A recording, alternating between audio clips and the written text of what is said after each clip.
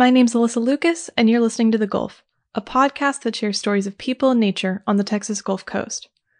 I was going to start this episode with a joke about grass, but with so much to get into today, I decided to weed it out. Seagrasses.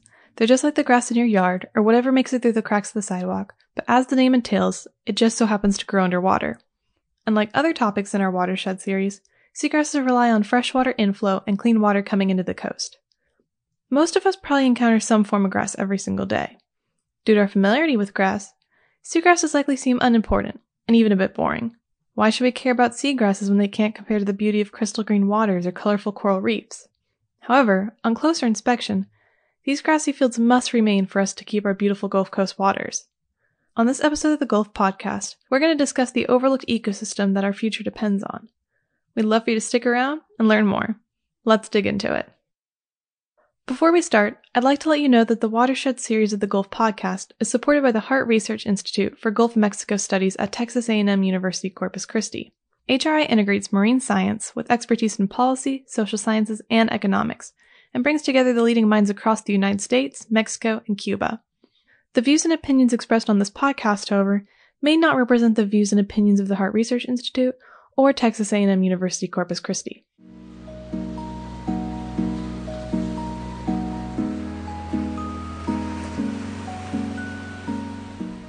Yeah, so seagrasses, that's a good question. So it's fun to talk about seagrasses. Meet Dr. Ken Dutton, an avid swimmer, ocean lover, and an expert on seagrasses and marine plants in general. When he isn't in the Arctic, near the polar bears, working on his other projects, he's here in Texas, unlocking the mysteries of the seagrasses and working as a professor at the University of Texas Marine Science Institute in the Department of Marine Sciences. When it comes to these kind of plants, he's the one to ask. As simple as seagrasses may seem, there were a lot scientists didn't know when he began.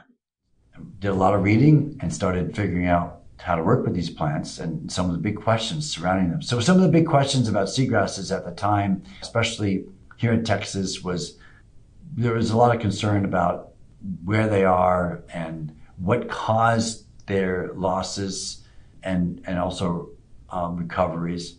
People didn't really understand, what their requirements were in terms of their physiological requirements. With so much unknown, Dr. Dutton set out to learn what was needed for the continued survival of seagrasses. After all, how can you preserve something when you don't even know what it needs to thrive?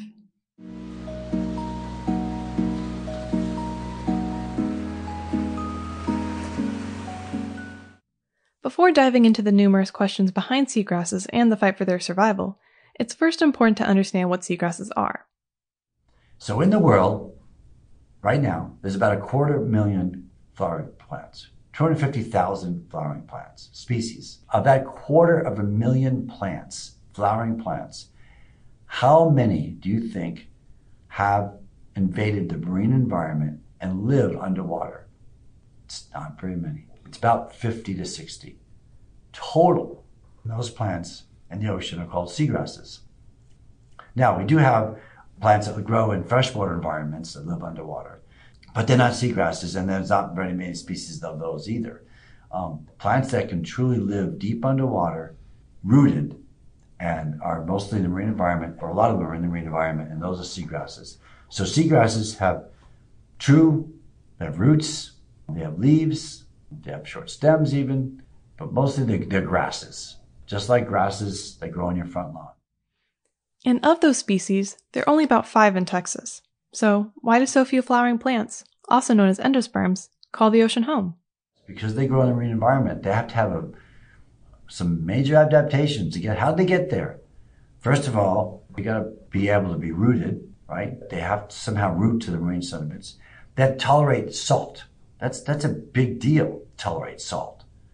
They have to somehow produce oxygen and get it down to the roots and rhizomes, because the roots and rhizomes have to respire. They're not photosynthetic. So how do you keep the roots and rhizomes that are in an anoxic environment, low oxygen sediments? Sexual reproduction is another challenge that these plants have to overcome. And so that's why there's only 50 or 60 species. Besides these unique needs that seagrasses have to meet, they also have to meet the regular needs of every plant, with one of the most important being light.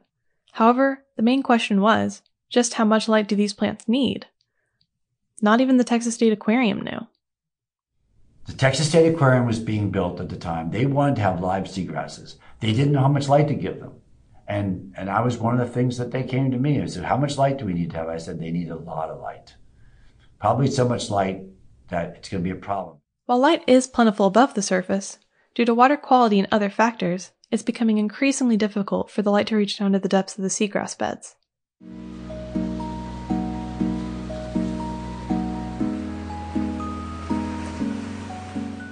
So, how did Dr. Dunn learn about the needs of seagrasses and their light requirements?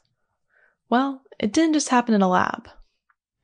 So that meant having equipment that I could deploy underwater, right? I had to build chambers. I had to run a lot of wires from the chambers to the surface on a boat that was well anchored. I had to have pumps circulating the water in the chambers. I had to make sure that I could measure oxygen, dissolved oxygen, which is a product of photosynthesis in the chambers. And I had to purge those chambers every so often with nitrogen because the oxygen values would get so high, supersaturated, that I would have to let the oxygen out, drop the oxygen concentrations again so I could measure what was going on. I had to measure respiration at night. And I wanted to do this, as I said, in situ, in other words, not in the lab. So that led to some pretty fun projects because we would take a boat down to Low Laguna Madre, a big boat, and we would anchor it up and just set up a very sophisticated experiment over several days. And storms would come in, storms would come, storms would go. The winds would blow, the rains would come, and we would just sit out there dutifully collecting data, diving all night long, collecting, watching these chambers. By gathering this information throughout the year, camping out multiple days at a time, Dr. Dunn was able to get data that painted a clearer picture of their needs, and more specifically, what was preventing them from being met.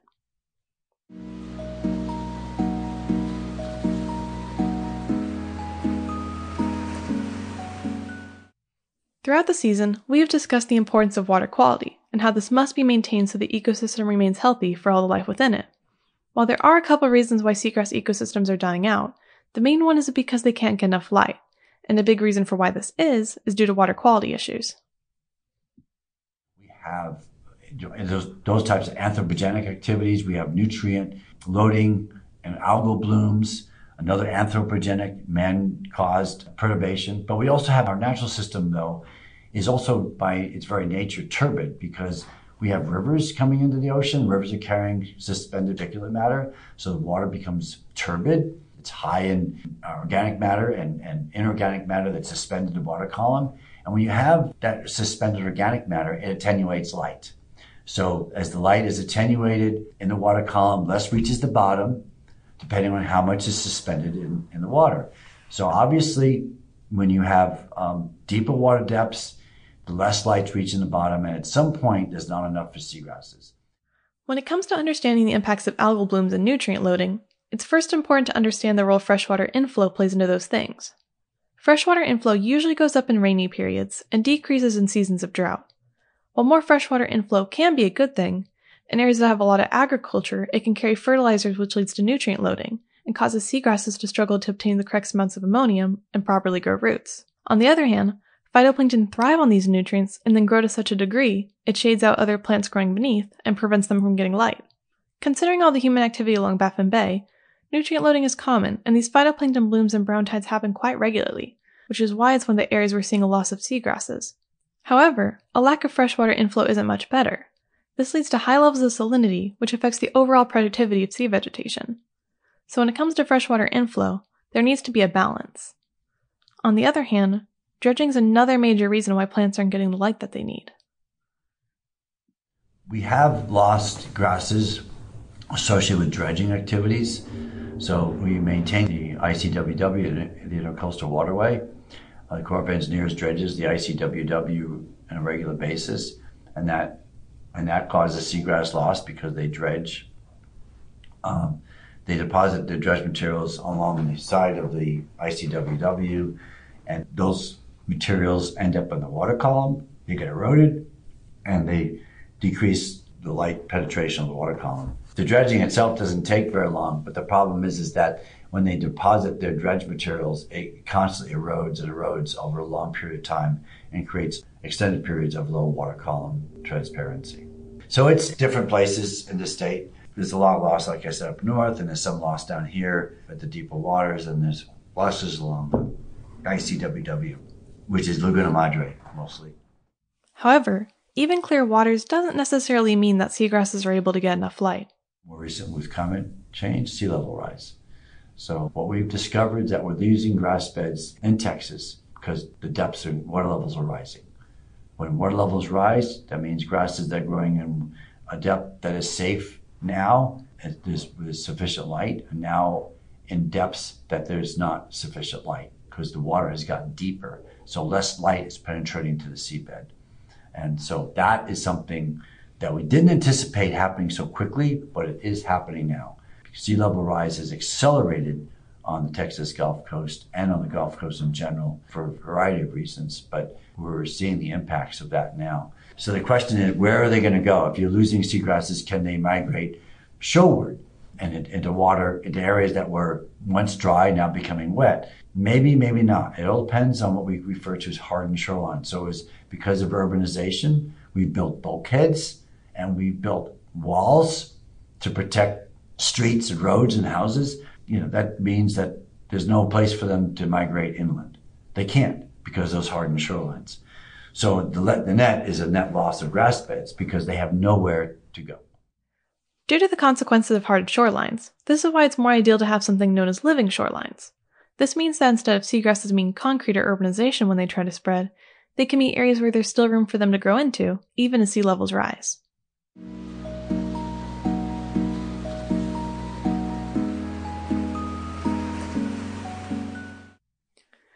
The depletion of seagrasses may not sound severe, but this is a crucial part of the ecosystem, and it doesn't take a scientist to notice what's happening. You may remember from past episodes that fishermen in Baffin Bay have talked about how the waters just aren't what they used to be. They note that where there used to be grasses, there's now either none or just some leftover mush, and that's really affecting the fishery. Seagrasses act as an important ecosystem and food source. They're also extremely helpful in providing fish a way to hide from predators. So if you're a small larvae or larva, or you are a small fish and you need to hide from predators, you're going to go to a seagrass bed. And seagrass beds are quiet because the grasses, they have so much air in them because they're photosynthesizing. They produce a lot of bubbles. Bubbles attenuate sound. So as one of my grad students pointed out, seagrass beds are like libraries. They're really quiet.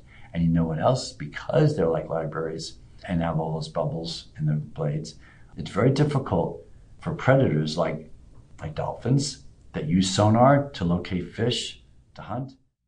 And just like trees, seagrasses play an important part in storing carbon that helps prevent the greenhouse effect. So, in a sense, seagrasses do their part in a high CO2 atmosphere where we're trying to sequester carbon and reduce the CO2 concentration in the atmosphere. Having seagrasses capture that carbon and basically put it away in storage is a very, very good thing. And so anything we can do by losing grass beds, we're just making the problem even worse, recycling even more carbon back into the atmosphere. Not only is this decline bad for the environment, but it can also be detrimental to the economies of coastal cities and towns along the Gulf. And not to mention the fact that who's going to come down to Texas and spend money if there's no fish to catch? So the economy is really, really built around a healthy marine environment. How are you going to maintain this vibrant economy if people are not going to come down here because the system's polluted, you can't catch fish, and there's no beach left? What are you going to do? Beach nourishment and maintaining our beaches and our estuaries so that all these activities can continue. They allow people to come to the coast and enjoy themselves. So we really have to think carefully about how we're developing our coastlines or not developing our coastlines.